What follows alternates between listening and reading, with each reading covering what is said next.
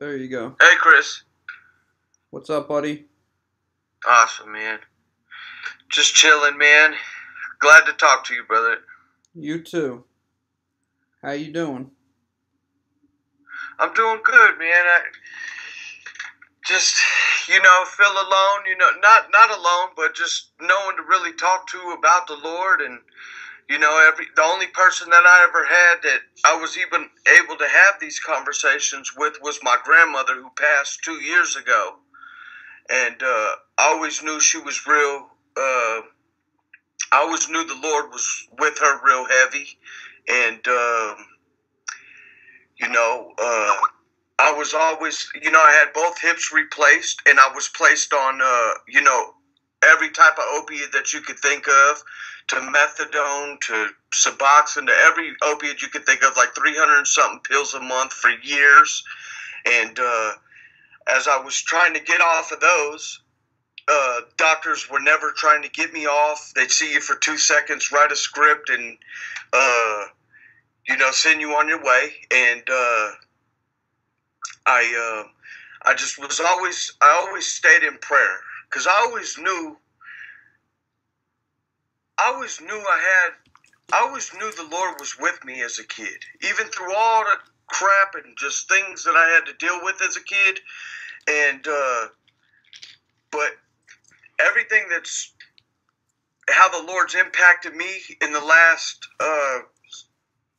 end of 2012, beginning of 2013.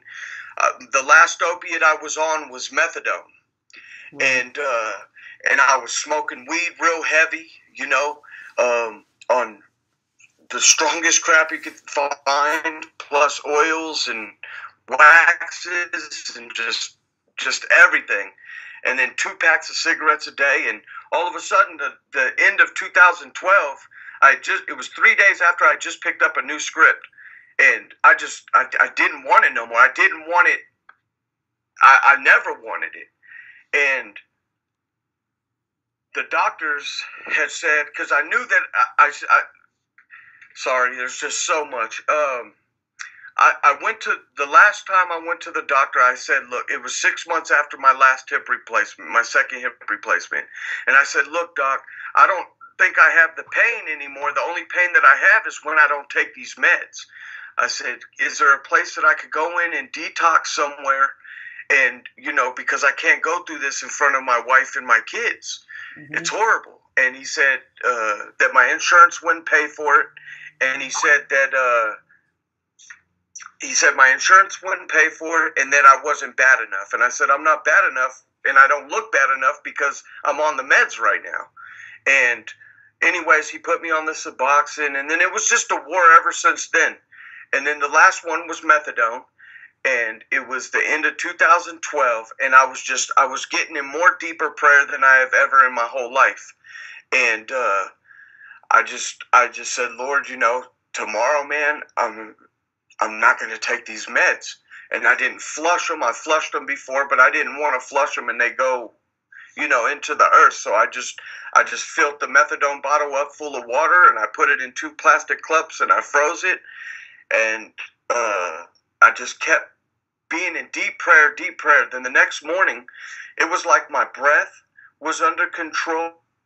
I had a sense of calmness and comfort that I've never, ever, or ever had before.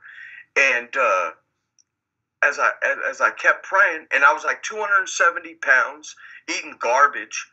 All I wanted was like soups and veggies and fruit, and I wasn't sleeping as much, but I felt energized off of just 5 hours, 6 hours of sleep. And all of a sudden, I was praying in my room, and all of a sudden, brother, it was the most amazing thing. I still think of and wonder how and why. As I was praying, it was like the sun. It was like it was literally like the sun was in my bedroom, Right. and it startled me. It startled me, and I just started. I got into the shower, and I was still calm and things like that, and I was in deep prayer from there on out. And one night at around 11 o'clock at night, uh, I was moved to go get my grandmother in Arizona. So I told my wife, I said, I got to go get grandma. She's like, it's like 11:30 at night, and you look tired. I said, I'm not tired. I'm good. Like, I'm just going to go get grandma. So I called my grandmother. I said, Grandma, I'm going to come get you. She's like, all right, boy. So I go out there. I get there. Everything's all comfort. Everything was all comfort as I got into her house. And as soon as I got in, she goes, hey, boy, sit down over there.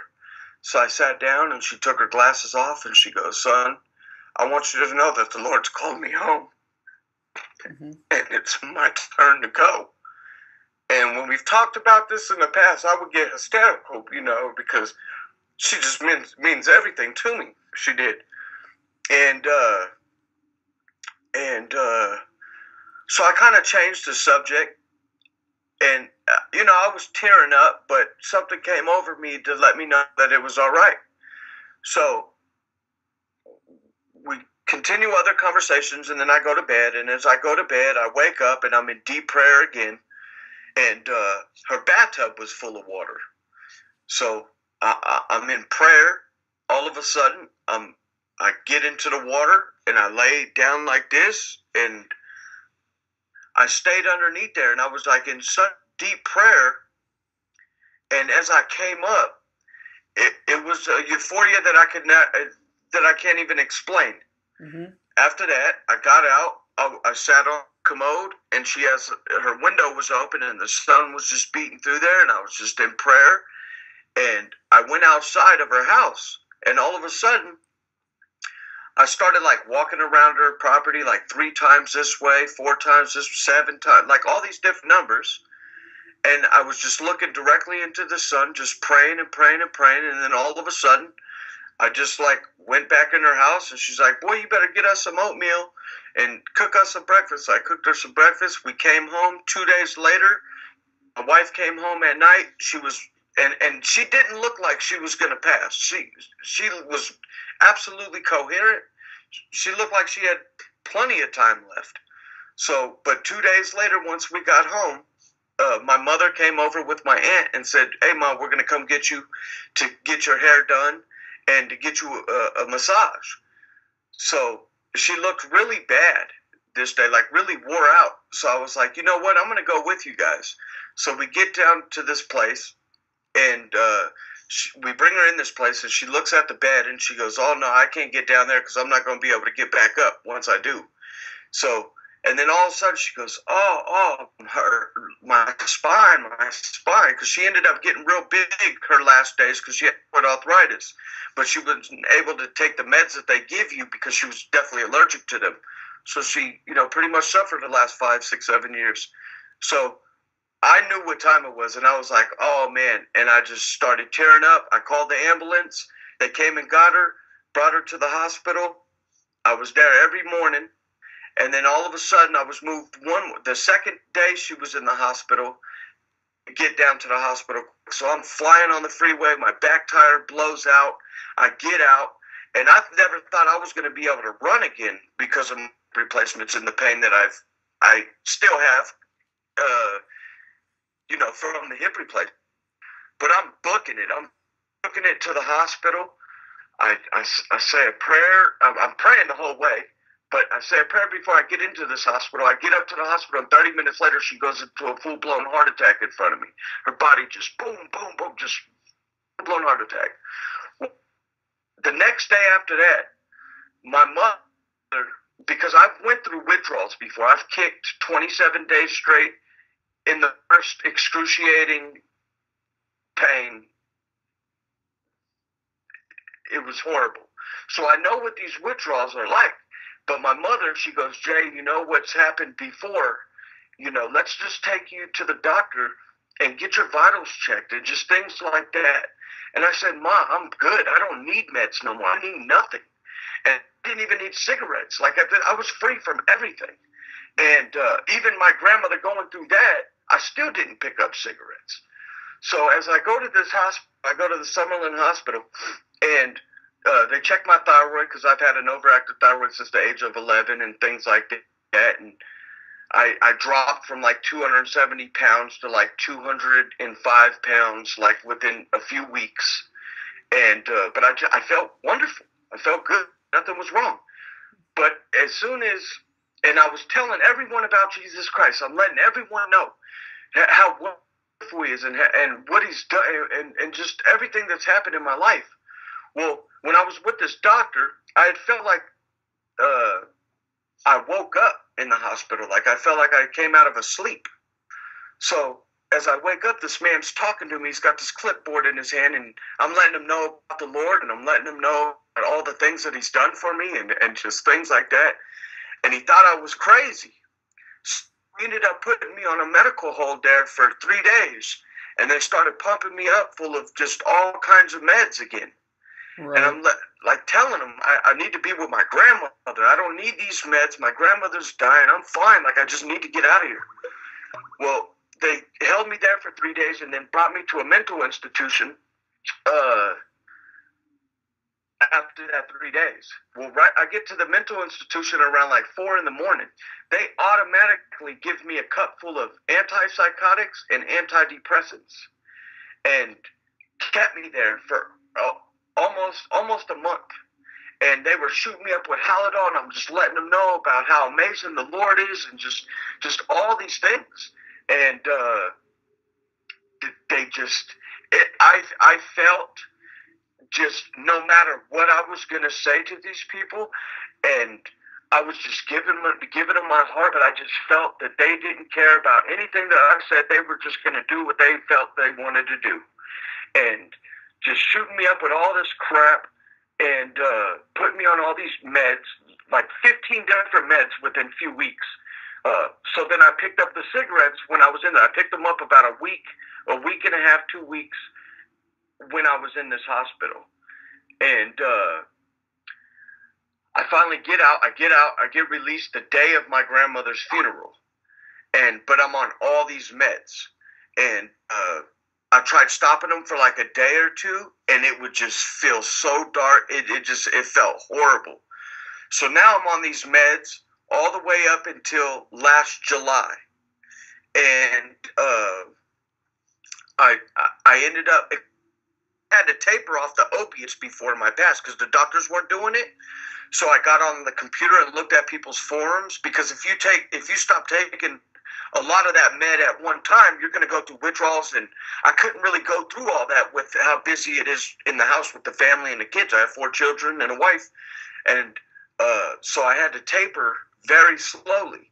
So last June, I was just in deep prayer, even though as dark as it was and as many times as suicide I was thinking of, and I just felt all these doctors, they weren't helping. Like it wasn't. So I just stopped going to the doctors, and I just began in deep prayer again. No matter how dark it was was just horrible. So I just kept praying and praying. So June, it got to me, and I said, you know what? I'm going to taper off of these things as low as I could get, and then I'm going to cold turkey it. Mm-hmm. So I did that, and I got down to like 10 milligrams of the last crap that they put me on. And in July, I cut it out, and I was weak. I mean, I'm not boasting or nothing, but just to show some of the I've had, I went, lifting 400 pounds before. At this point, I couldn't lift. I couldn't even do a push-up, brother. I was so weak and so done. Mm-hmm. But I just kept fighting through it. I cold turkeyed it. I started the fruits and veggies again. I went to the gym, and even if I could barely lift anything, I just did little by little. And I felt like everyone was looking at me in this place, like I didn't even belong, but I just kept doing it. And as I kept doing it, I thought everything that happened in the beginning of 2013, end of 2012, I thought that was just going to be a thing of the past, and I couldn't stand that was taking that away from me with these drugs. So now this beginning of October, all these things with the Lord has come back. Absolutely amazing. Mm-hmm. Now, as all these were happening, I never went to like churches before or nothing like this. This was just praying. This was just my own communication. So now I'm like, you know what? I'm going to get a Bible. So in December, this last December or into November, I ended up going to get it. As I started looking into the Bible and reading things, it overwhelmed me because I knew what I was reading was absolute truth, and I was just like, oh my goodness, I just was like letting everybody know, my mom, my dad, my wife, everyone around me, and they could. A lot of them would get like offensive and would start cursing and stuff like that, and all these things I was done with because I used to have the worst mouth in the freaking world, you know. Mm-hmm. But I just was talking to them and no one understood. And the conversations, like friends, I would even try to go out and old friends that were still heavy in sin, I need to go, Lord, you just need to pray. Just pray and just give him your time and do this every day and just watch what happens, man. And just like know this. Well, I felt like every time I would get these things, I was going out and everyone was sucking what little bit of goodness I had, and then it would just bring me back down again. So I'm like, man, do I not need to be out there now? And this, like, I just felt that maybe I need to just get strong and get all the way right myself, and then be able to, you know, help in ways that I can. Right. So all of a sudden, it was my son's birthday, and I go to a friend's house, and she ended up coming to the Lord. And she goes, Jason, I need to let you know something right now. You need to go to Ephesians 5:7-9, where it says you once were, you know, full of darkness, and now you are the light, and pretty much you need to stay away from darkness. You got to stay from it. No matter how bad you want to help right now, you just need to stay from it right now. And that was just confirmation. I was just like, wow. So it's just been amazing. So I told you about, I ended up starting to go to churches like the last few months. I wanted to go to churches because everything I was reading and everything that I was going through, I'm like, oh my goodness, I need to find other brothers and sisters that are going through these things just to be able to talk and just have someone to talk to and have conversation with, because anyone else I have no conversation with them. Like, I don't feel that. It's just weird. So I ended up going to all these churches. I'm talking to pastors. I'm talking to all these people that have all these, you know, high degrees and stuff like that. And I'm just like, man, it's like they were coming so close, but then it would just fall off. And then things that I would say, it was just over their head. And I was just like, wow, I really feel, you know, not speaking on everyone in the city, but where I've went, I feel it alone, like in reality with, you know, people. So I just, you know, things were just getting frustrated. And then I picked up the cigarettes. I was going like 3 weeks without them. And then I'd be good. And then you know, and then I started looking on the computer because I couldn't anyone else, you know, out here. So I got on the computer. I found you. And I'm like, man, this dude is doing nothing but the truth. And there was a few others that I'd seen. And I'm like, man, there's truth out there. The Lord is working real heavy. But out of everything you look online, there's only, wow, like the Lord is that precious, and everyone should be representing him and going to him and doing these things. But I don't see too many, you know, out there doing it. And I just, that's where I felt, you know, lost. Like, man, I just wish there was other folks, you know, to be able to, you know, work with together or whatever, you know. And so I just kept going back to the cigarettes, man. I get bored. I just get, you know, not really have, I don't have, you know, communication with a lot of people, because communication that they want to have is something that I no longer am about, or right. Just, it just not for me. All right. Well, all that's normal. Every single bit of it's normal. It all happened to me. It all happened to other people.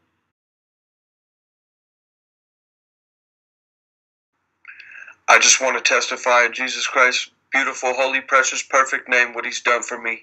I was in the streets. I ran with one of the most notorious Crip gangs in America. I've robbed. I've gotten in shootouts with people. I'm on probation now for shooting somebody. I've sold drugs. I've done everything that you could possibly imagine on that other side.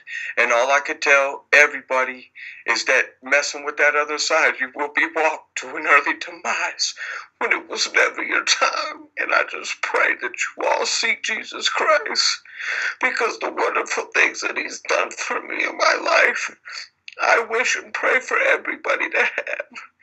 And there's so much, and I just pray and I thank you, Lord Jesus Christ, Father God Almighty. I thank you, Jesus, for all that you've done for saving me from death and all the horrific things that could have happened. And I just say thank you, Jesus, in your wonderful, holy, precious, beautiful name. Amen. Amen. That's a powerful testimony. Amen. I thank God for your conversion. That's awesome. That's awesome. I thank God for you, brother. I thank God for you having too. the courage and compassion that you have. Well, that's what we get in the Lord, right? All the beautiful things, all the wonderful things, not just them, but all the wonderful things. Nothing good is outside God, you know? All good things come from God, and anything that's no good, it's not coming from him, it's coming from Lucifer. Absolutely, you know? Brother. You're a glory to God. Your life is a glory to God. Shine. You know, Jesus said, "Don't when that candle's lit, you don't slide it under the bed. You put it up on the mantle, right?" That's right. And then he saves people that are going to do that. He saves people that won't shut up.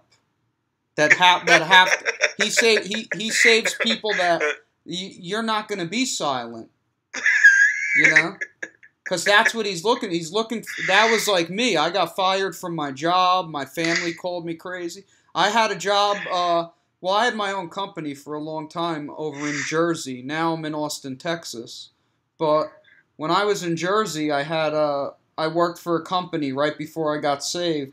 They told me to stop talking about the Lord and demons and the truth of God. And I would be like, all right. And then I'd get on the next job. And the second someone sinned, I'd be like, you better not do that. And so, you know. I left my fiance. She didn't want to come to the Lord. And I just left everybody. I bought a van, and then I traveled around the country, and I prayed for people. That's beautiful, man. My grandfather was actually from Tyler, Texas. Oh, yeah? Yeah, my dad is from Texas as well. It's beautiful out there, man. I used to visit as a kid. Yeah, it is nice here. Cool. Yeah. I was just where you are. You're in Vegas? Oh, man, that heat's coming already. Yeah. Yeah. It's coming here, too. It's a little... this is right on the border of the dry... I'm in Austin on the border of the dry area. Oh, okay. But I was in the desert fasting in Vegas, near Vegas in the Mojave Preserve.